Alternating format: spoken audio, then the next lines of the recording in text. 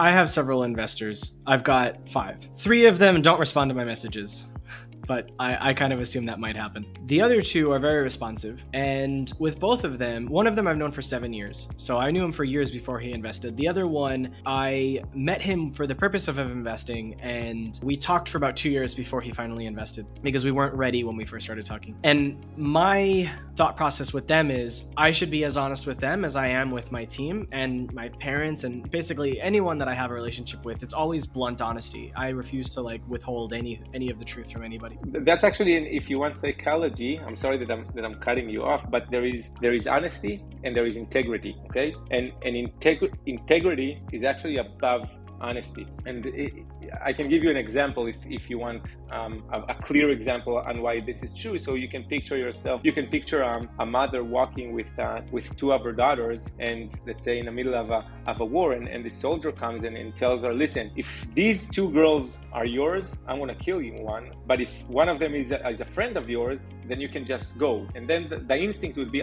this is mine, this is my friend's, and she can go. She wasn't honest. So this is an interview with Rom Lakritz. We did an episode previously, number 96, where we talked about the 4 stages of a company. So if you haven't watched that yet, definitely go for it. It's on YouTube. And today we're going to be talking a little bit more about your psychology with how you started companies, run companies, how you think about yourself, and how you've evolved through all of that. So why don't you tell everyone just a little bit about yourself in case they haven't seen number 96 yet, and that way we can go from there. First of all, I encourage everyone to go to chapter 96 and hear the basis of building a startup.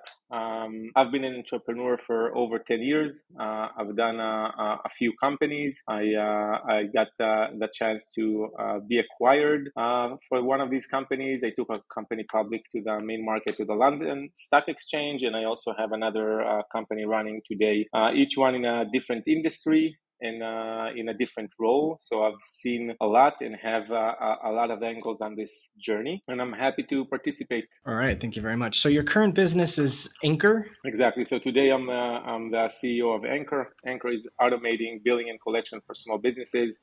Hassle-free, on-time payments, just like software gets paid. That's actually one of the types of pitches that we have. I'm also on the board of a company called Omnix, developing new antibiotics against resistant bacteria, which I founded with my partners in 2013. Okay, so what made you want to be an entrepreneur? So this episode, if I'll take it seriously, is something that if you'll take an entrepreneur throughout his journey, changes every, I'll say, couple of periods, couple of years, couple of months. You learn things every day. I was born to be an entrepreneur. I guess I opened my first business when I was 12 years old. I bought flowers, made them into bouquets, and sent friends to sell them across the town I was growing up. And then I did something very similar with babysitting. I moved house to house. I found the houses that, parents that want babysitting. And then I brought girlfriends of mine to do that babysitting. I was 14. And then I've done parties and always tried to solve problems and build things. So I don't know if it was a decision or something that just, drives me towards like someone that surfs waves or someone that wants to manage a lot of people. Each one feels his calling in a different way. Is anyone in your family an entrepreneur? That may have been like a reason how you kind of saw, this is something that we can do. So both of my brothers are entrepreneurs, each one with his own project. My father was actually in the military for a long time, and but he has the entrepreneurial spirit, and also my mother. But I guess that everybody knows that in Israel, being an entrepreneur is a common denominator, and that's just the way we live in the culture here, and it grows in the army and throughout our life's journey. So of all of the businesses you've done so far, which one have you been the most excited about and why? So, okay, that's a good question. It's a good question. I think that the company that I'm most excited about is Anchor. It's solving a pain that I had as a business owner, and I really see the amount of value that we can bring to people and really help and make a dent on how people do business. So if the first pitch is, let them pay just like they pay the software. The second is that there were 3 generations of documents. There was document 1.0, that's paper. Document 2.0, that's DocuSign. The document is digital, but document 3.0 is Anchor. It's an actual online document. It's not really a document. And then once you do that online agreement, it's live, it's amendable, it can be automatic, and you can derive so much value out of it that that the potential is it's just enormous. I will say that the second runner-up is Omnix, where we're saving lives and actually tackling resistant bacteria that today kills 50% of the people that it touches. It has 100% resistance, so it's a hard fight. Well, it would make sense that the things you're most passionate about are the things that you're doing right now. Yeah, that's also true. If we want to talk psychology. So normally in these interviews, I ask people to mention what their current revenue is from the company that they're running. In your case, I feel like I don't need to ask that because you have a company that's gone public and you've sold a few companies. So I'm sure that they've done over $1 million a year in revenue in order to be capable of doing that. Is Anchor at a point where it's already crossed $1 million a year in revenue? No, so we not yet. We're on the way. We're still not still, but we're building it in a way that that's more mature than I don't know, first timer or second time. We want to build this cookie cutter from day one and not reach $1 million and then raise more funds in order to build the cookie cutter and the repeatable business. We're trying to do it from the beginning. So we're concentrating not only on reaching the $1 million mark, but also building it in such a way that it will explode exponentially once we get there, and it'll be part of the explosion and not prior to the explosion. You mentioned raising more money. So did you already get outside investment for this company? For Anchor? Yes. Yeah, of course. For Anchor, we raised $15 million up to date. I've spoken to a number of entrepreneurs who always insist on bootstrapping their businesses. But I also hear entrepreneurs that say, why put my own money into it when I can get other people to put their money in and I can just spend their money to grow the company? What was your thought process for that for Anchor? Because I have people that refuse investor money and I have people who like investor money. So I'm curious where your head is there. Okay, so it's really a strategic question. I think that what we're trying to do here is super big, but it's based a lot on common sense and knowledge that we understood from the past couple of years. For me, when we started Anchor, I funded the company for the first, I guess, 12 to 18 months before we raised funds. It was really important for me to know that we're touching on a real problem, that the solution works, that we can get clients, and we reached our first dozen clients bootstrapped. Once we did that and we learned more, the only way to expedite and move faster in a market that moves super fast like fintech is raise funds, and a lot of it has a lot of advantages and a lot of disadvantages. There are a lot of things that after you raise funds you deal with and need to work not only specifically with investors and maintaining the relationship, but growing fast has its challenges, recruiting fast has its challenges, and it does add a lot of friction to the process in comparison to going bootstrapped. In what we're doing in Anchor, it would have taken us, 5 years to get to the point where we're at now, and it wasn't worth it. In my head, though, my next company would be bootstrapped, and we'll take it all the way bootstrapped. Do you mind saying how much you spent on Anchor before you decided to raise funds and how many employees you have now? And after that, speak to the challenges of investors and growing fast and all that. So before we raised funds, I probably invested somewhere around $100,000. Give or take on travel and design and building the product and infrastructure and stuff like that. We were 3 partners, so it's not including three salaries. That's another más o menos with the level of people, another $1 million, which was invested just in time. And if you look at most startups, from the idea in the regular life, not in 2021, invest between I'll say 6 to 12 months from the moment they have an idea and start working until they find a partner and figure out what they're doing and being able to pitch it and talk to customers and really build a company around it. So it's not I don't think it was something special. We just wanted to take it maybe a bit further than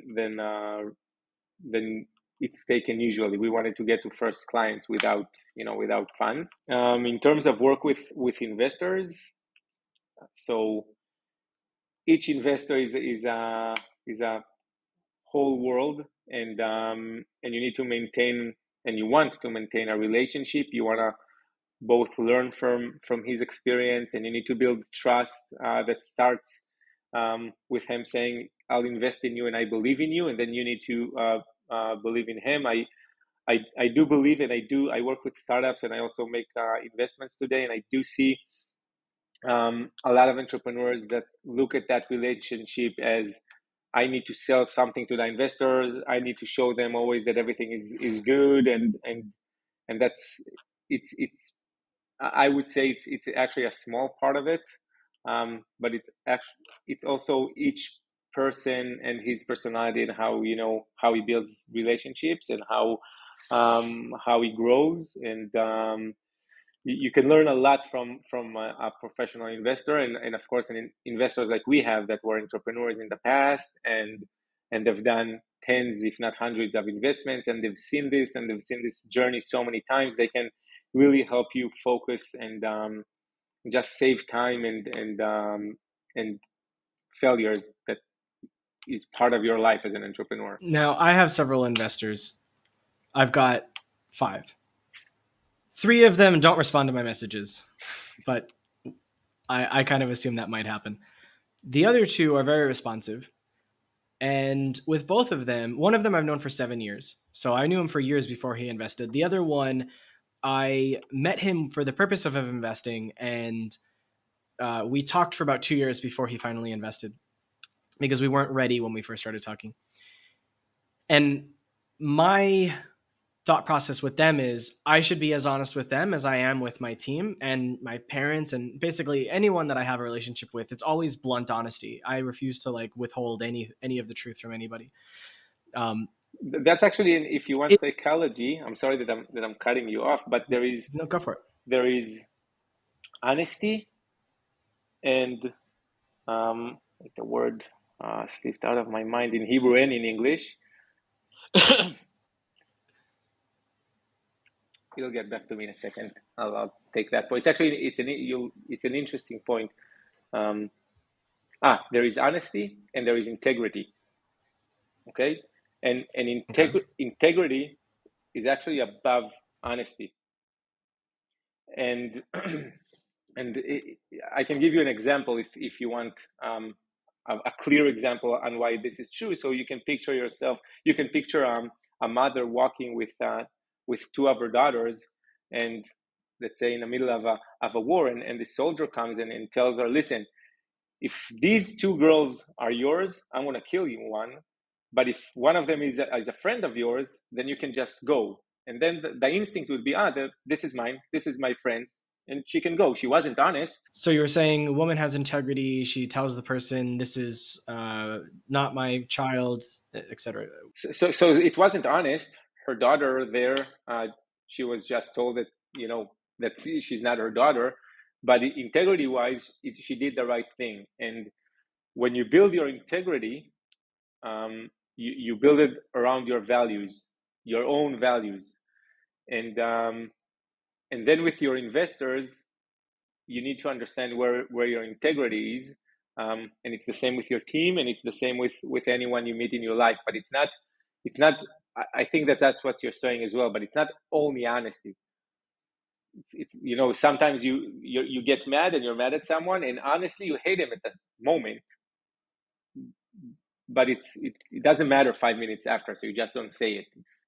So that's another example of how integrity is higher. I believe I maintain integrity, but I guess what I was trying to get at was, if there's a problem, I won't hide it from them, because they've given me money, and I think it's fair for them to know. Even if it's something that we know how to solve, I think they should be aware of it, at least now in the early stages, because we haven't launched yet.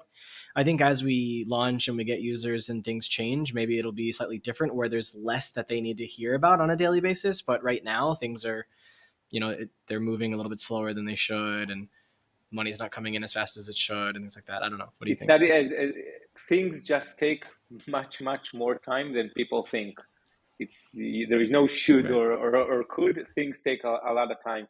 And what I do in these cases is, there has to be a goal. There has to be some job to be done. There has to be a reason why you wanna do something. And it's the same thing with investors. If you wanna, and I'm actually also open as a book, and integrity is super high, and honesty as well. But if, I don't know, we'll take Omnix. If there was an experiment that didn't work, and the reason, and a week later it works, I don't know if I see a real reason to, hurt that relationship, or make the investor more stressed out for something that's not there. If we had a bug in Anchor, it's not the first thing I do is not call my investors and tell them I had a bug, I fix it. I understand what's happening, and if it's interesting or important, and I think it may have long-term effects, then I will call and actually ask how they think I can solve it, and how they can help me. So I'll have a goal in it. It's not just for the being honest. Yeah, I mean, I don't tell them all of that stuff. I get that. There's no reason for them to know, oh, we've got 300 bugs for this new feature. Yeah. Like, no, that's not helpful. But I think because of the stage we're in, I think we need a little bit more support right now. But I think as we launch and get users, it'll be a different conversation, I think. Yeah. So I'm curious if you ever regretted starting any of your businesses. No, but I don't regret anything that I've done. I learned throughout life that you can't really try to test if a decision was right or wrong after the fact. You have the information, you have during the time that you made a decision. And if things changed after a year or a year and a half, it doesn't matter. With investments, with opening things, with, I don't know, picking your chosen one, with whatever, you act with the knowledge you have at the same. Hey, just give me 10 seconds of your time. I really appreciate you listening to the episode so far, and I hope you're loving it. And if you are, I would love to ask you to subscribe to the channel, because what we do is a lot of work, and every week we bring you a new guest and a new story, and what we do requires so much love so that we can bring you something amazing. And every week we're trying really hard to get better guests that have better stories and improve our ability to tell their stories. So your subscription lets the algorithm know that what we're doing is fantastic, and no commitment, it's free to do. And if you don't like what we're doing later on, you can always unsubscribe. And either way, we would love a like if you don't feel like subscribing at this time. Thank you very much, and we'll take you back to the show now. The same moment that you took the decision. So it's like clean and clear for me. Okay. Have you ever thought about stopping any of the businesses you'd ever started? My first startup, we had, it was a location-based service back in 2012. And the whole location-based industry actually collapsed. There was a big postmortem about it. And if you look today, nobody really uses check-ins and Foursquare and events on Facebook. It's not really a thing. Nobody really connected between the real world and the social world in the location-based data, because theoretically you have so much data of who goes where and what type of people and what they're doing and what hours it's full or not, and nobody really figured it out and used it. People are still trying.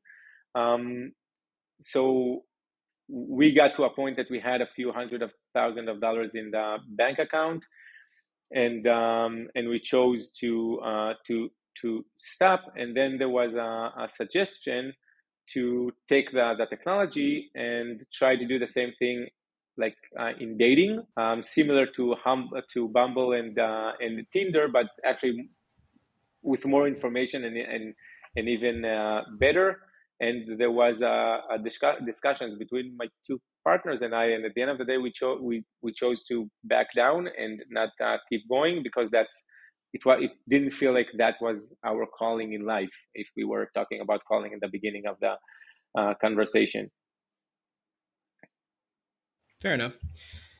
I've stopped a few businesses because I just felt like it wasn't the right thing anymore. So I get it. It makes sense. What has been the hardest decision you've ever had to make related to any of your businesses?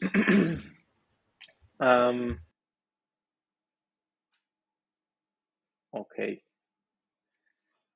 So I'll start with people. Sometimes you have to let people go, and generally it's the hardest thing to do always. I'm an optimist, and I like to teach, and I like to help people grow. But at some point, you understand that it's not really all about you, and that you can do anything. So letting people go is always hard, even when you know it's the best thing for them as well, because they can't grow with you anymore. Another hard decision was actually selling the company, and giving your baby away. It had its benefits, but at the time we had a lot of discussions if it's the right decision or not, and it kept us from sleeping a few nights. What was the hardest thing about selling that company for you? I felt that we can do more and we can succeed more, and we were just getting started. The company was 3 years old. The feeling is that we just got started and can take this journey more. So what happened in that discussion that kind of allowed you to accept it? What happened is that we actually said no the first time, and they came back and pretty much tripled the amount. And then you're like, okay, that's like economically, no matter how you look at it, it's an amazing deal. So it was you couldn't really say no. But it was hard because all of the reasons I just described. Did you think about saying no again to see if they would increase it one more time? No, but I can tell you that with a different company, we also got an offer, and we signed the term sheet and we kept going. And at some point, we did the economics and we backed down while we were advancing to definitive agreements. We decided not to sell the company, and it still exists. Was there a penalty? Like, so for example, Elon Musk had an agreement for $1 billion if he backed out, and now they're suing him and they're trying to get him to go through with it. Did you have to pay a fee for backing out? No, it wasn't that big of a deal. Okay. Well, I mean, even if it was like 100,000, something that like, to pay for their lawyers' fees or anything like that. Okay. What has been your most expensive mistake? My most expensive. And how much was it? My most expensive mistake was so privately. So it was not selling shares in one of my companies when I could, and I lost somewhere around $3 million. So you have the most expensive mistake so far of all the people I've done this with. The next most expensive was $1 million. Yeah, that was mine though. It wasn't like a company's mistake or something. Well, I've never shared this publicly, but I'll say it here because normally it's not something that you should think about, obviously. But I made a decision to invest in my company Nerve. I invested 650,000. I've said that before publicly. If I hadn't invested in Nerve, that 650,000 would today be worth about 20 million with another decision I could have made instead. And that's in a 5-year period. So I think I've probably won so far. So with expensive mistakes. I have another decision is before Anchor, I got a really good offer from an early stage startup to be co-CEO, president, and I turned it down. The company is pre-IPO now, and the valuation of that is it's in the $50 million range. Do you mean in terms of how much you would have had in terms of equity? Yeah. Wow. Okay. All right. You won again. Fair enough. I don't have anything bigger than mine. But let's see. I hope I made the right decision. And at Anchor, we feel that we are bringing a change, that people are open to that change, and customers want to work with the product and are happy with the product. If you look at LinkedIn and messages of new clients coming on board and seeing how it really changes the way they've done things until now, and how much impact and challenges it solves for them.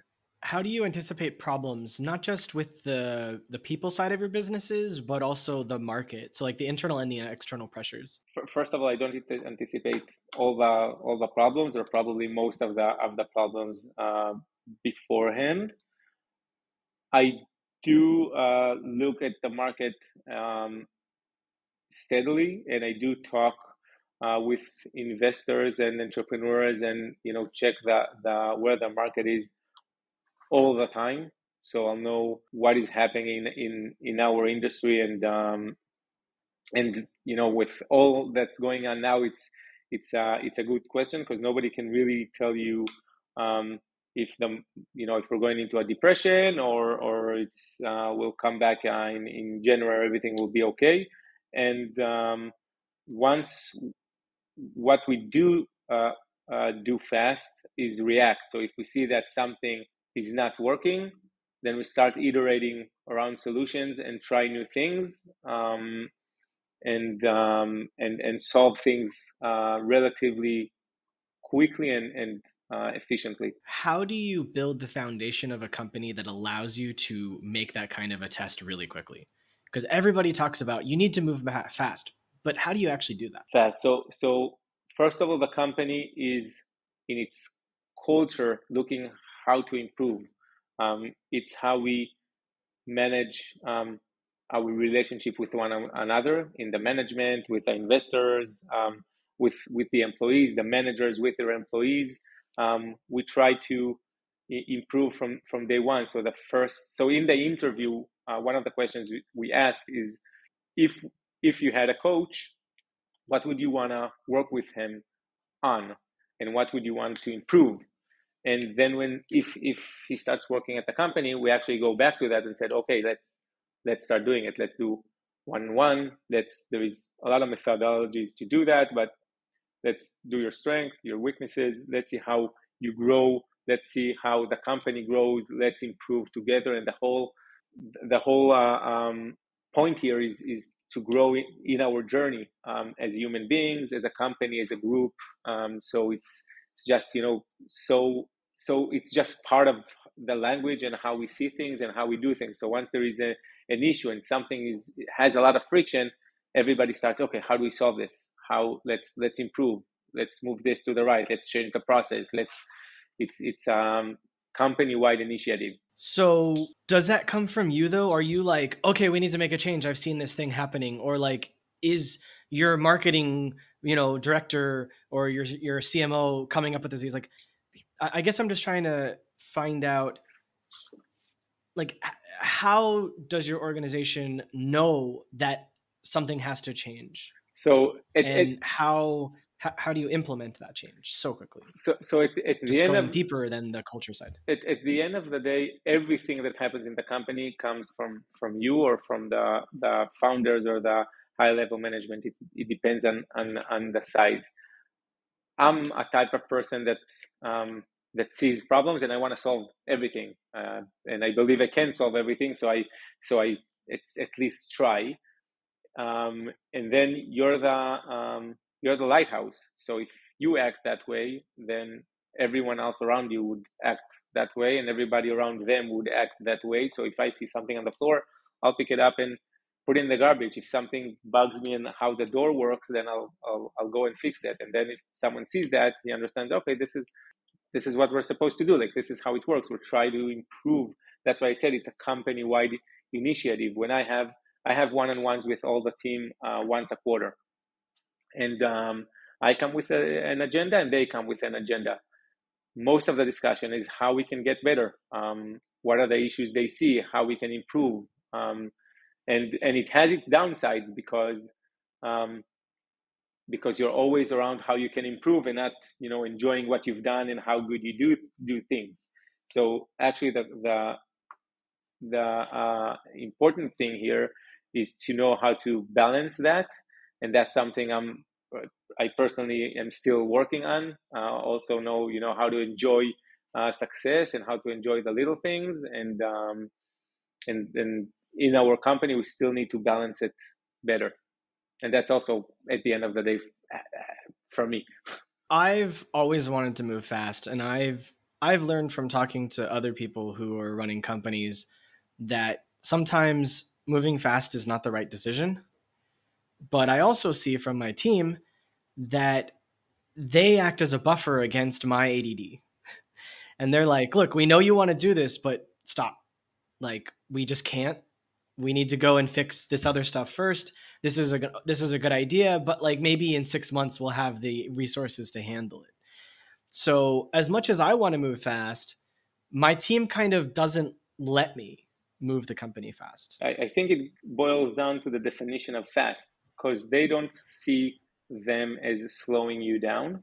They see them as, we want to get from point A to point B. We can run around circles and it'll take us a year to get here, but we can do it thoroughly, have less mistakes, and actually get here in 6 months. And then the definition is in fast is just not, it's not just moving fast, because you can, in a marathon, if you start the fastest possible, you won't finish. So and we are also in the company now working on defining what we want and improving the processes. It's an ongoing process in every company, probably always. As a recommendation for you, it's really, listening and trying to understand what you are trying to achieve and how you are trying to achieve it and why you are trying to achieve it, and then see the quickest way to do that. The quickest way sometimes takes 3 days to think about, but then you have an answer that takes 2 days and not a week. Yeah, I agree with what you said, where I think they see it as, if they let me be in charge of like executing it, it'll take a year to do, because sometimes I go, oh, shiny object. But if I give them a plan and they execute it and I kind of step back and leave them alone to do it, it might take 6 months only. I think that's the way they feel about it. Because before I hired them all, it did take forever to get things done because I didn't know what I was doing. And then I hired them and they did know what they're doing. And then they're like, look, just give us the plan and we'll do it. And then I feel sometimes like I have nothing to do. I'm waiting for that moment to arrive. Well, I know once we launch, then I'll be back in it, like talking to prospective customers and getting customer feedback and doing customer service. And so I know there's like a shitstorm of stuff for me to do. Like, I know I'll be really busy for the next few years after we launch, but until we launch, I'm just kind of waiting around. So I'm curious how you have had to change yourself throughout the process of starting, growing, and exiting some of these companies. I don't know if something is left from the old Rom from 2011. Everything changed. A lot of growing up and maturity and self-control. Breathing, listening, answering. There is when you talk. When you're a leader and you talk, every word counts, and people can interpret it differently. So like we just said, fast, you say fast, you hear one thing, someone else can hear another thing. It happens all the time in communication. It's actually the basis of it's the basis of most of challenges and struggles and wars and whatever. It's just communication. And so I've learned to control myself, to be mature, to not allow that feeling that I'm mad at something, so I'm acting it out. Oh yeah, So a lot. I'm working on that.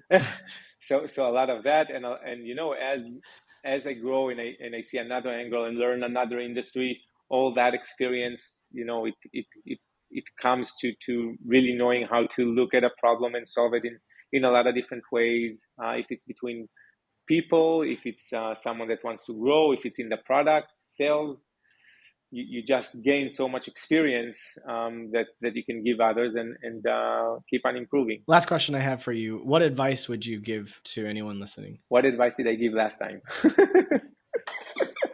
I don't remember. So for today, if you're a founder, the name of the game is grit. If people know exactly what it means, it's this positive mindset, resilience, persistence, determination, and focusing on what you want to do. And my half-second advice would be to define really, really well everything that you want to do, your market, your product, every meeting, every goal, why you want to achieve it. Definitions are, at the end of the day, you want to get from point A to point B. What's point B? The better you define it, the more chances you have to reach it. Fantastic advice. Thank you, Rob. Perfect. Thank you, Sean.